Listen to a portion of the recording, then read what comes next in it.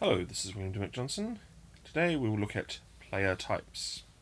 What sort of players are there? What sort of players do you encounter when you sit behind your GM screen or across the table from these lunatics who have invaded your house and expect to be entertained and to entertain you for a few hours? And how do you change them or evolve them? First type is the escapist. This player is there to get away from all the boring, mundane life. They have a normal life where normal things happen. They get up, they go to work, they do their work, they come home, they sleep, and rinse and repeat over and over again. What this player wants in their game is the fantastic. They want the amazing, they want the different, they want the unusual.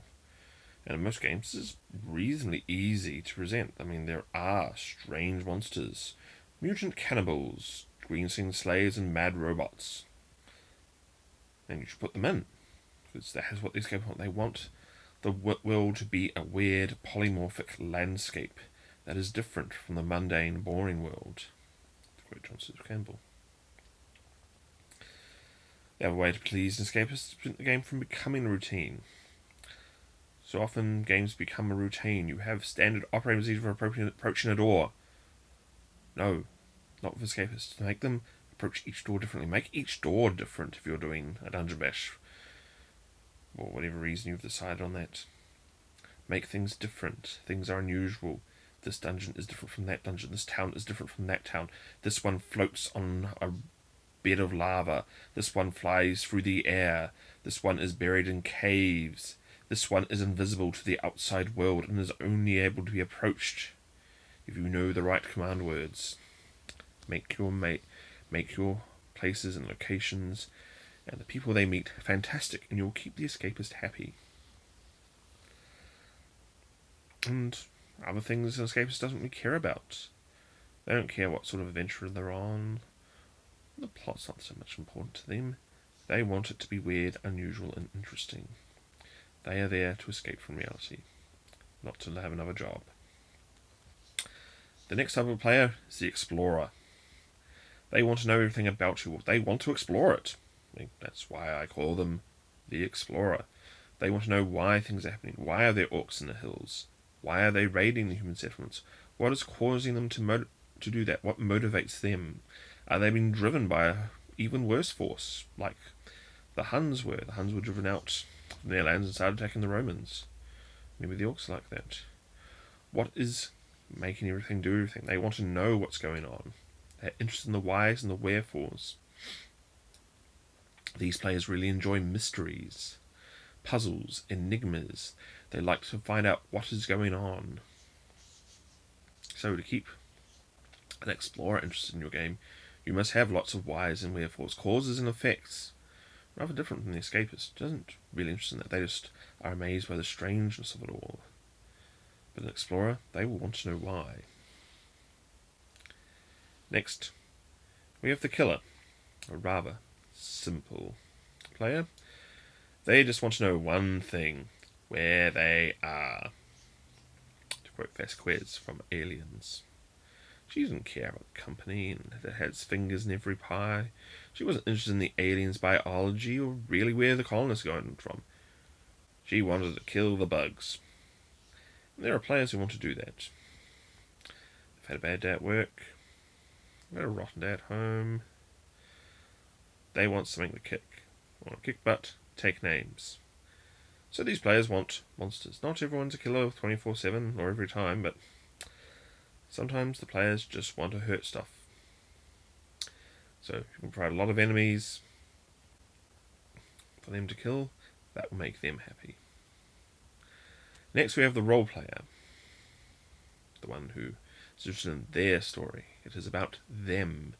They are the stars of their own tale. And they don't necessarily have the most tragic, horrible backstory ever. A lot of them do. And it does explain why they're wandering through the jungle, dodging the venomous land squids for Her Majesty. They, unlike the explorer, have a landscape in their own mind. They are there for a reason. They are there for a purpose. They are there to do something to advance their plot. So that is a godsend if you're a game master, because they are giving the plot to you. They're the ones telling you what needs to be done, what they would like to see. With other player types, it's often a mystery what to include. You just throw stuff at the wall and hope some of it sticks. The role player, you will get the stuff from them. They will tell you what they want. They will let you know, and if you put it in there for them, they will love you for it. The next type is the simulator. They like to get everything right. Every detail, every nuance, every piece likes to be in place. This is much more old school gamer. You see these in the resource management games like AD&D, games of that era, where everything was counted and tracked, where you worry about encumbrance and how heavy things are. They're also more interested in the social positions. If one of the characters is a noble, they will react as if they are a noble. Or if they're a peasant, they will kick them on the ground and keep them in the mud, because that is what peasants should be. They will not challenge the system, they will not overthrow it, but they will revel in it. They will enjoy being part of the brutality inherent in the feudal system, or the brutality inherent in the capitalist system, or whatever system your game happens to have. They are more interested in knowing what they can do, what they have, what they can show off, their knowledge, their expertise in knowing how an historical event works, what moves their character does. They are more interested in knowing that it is a Fokakata defense, not just my parry. So, coming up with the details really pleases a simulationist. And then we have the comedians. Not everyone can be funny, and bringing the funny is often a very hard thing. After all, tragedy is very easy. Someone only has to die. Comedy is hard. But every now and then you find players who can bring the funny. They can change the mood, bring a bit of lighthearted relief when it's needed, tell a joke. And then you have the others who think that every line should be from Monty Python or The Princess Bride or someone else. And, well, there are times for games like that. But other times you want your serious time. You should tell your comedians or aspiring comedians, people who just think they're funny, maybe now is not the time for a constant joke fest. If they want a constant joke fest, we can run some Paranoia Tune, and then we can let everything just the cream pies and laser guns and the slapstick fly. It's best to try and keep comedians down, because, well, they can just turn your entire game into a farce. But sometimes you need that comedy. And then, second worst character type, the Munchkin. They want loot. They want stuff. They want more stuff than anyone else. Whoever dies with the most toys wins. And yeah, these games are pretty horrible. They're just there to amass the stuff. Leveling up is only really a function of getting more stuff. That's all they care about. If you have a Munchkin, try to evolve them. Try to get them interested in doing something else. Find out what that other key is. Are they simulationist?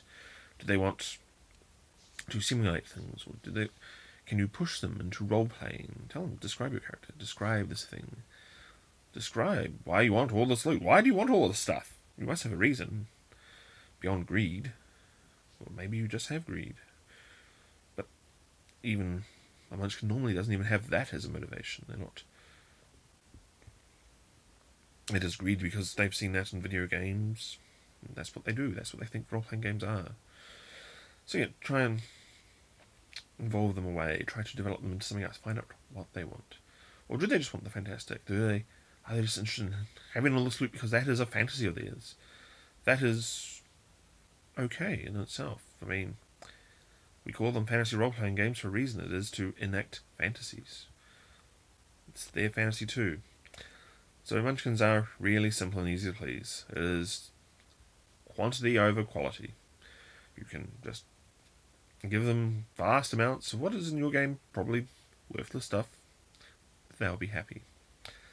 And hopefully they'll evolve. But if not, keep them with quantity. Don't worry about the quality. Lastly, the worst type, the hanger-on.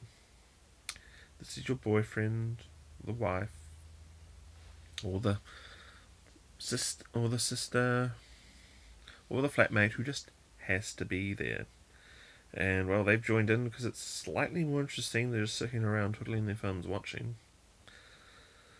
And these players are just horrible. Usually they don't want to be there, they would wish you were doing something else. They can be disruptive, they won't learn the rules, and there's no point in trying to teach them rules. That is impossible. You will go mad doing it. You will lose more sanity trying to teach the hanger-on the rules than if you walked up to Cthulhu and said, "Hey, what's up?"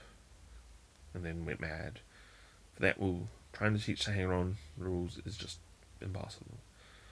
Best thing you can do with them is set fire to them. No, you shouldn't set fire to people. That is wrong. That is wrong. That is very wrong. But what you should do is try and find something else for them to do.